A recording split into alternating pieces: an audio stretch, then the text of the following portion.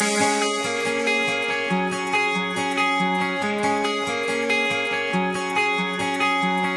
first day is always the best. It could be love or a beautiful mess, but you just don't know, so you gotta go along for the ride. Day two, she's so into you, and the first kiss feels like it's something true.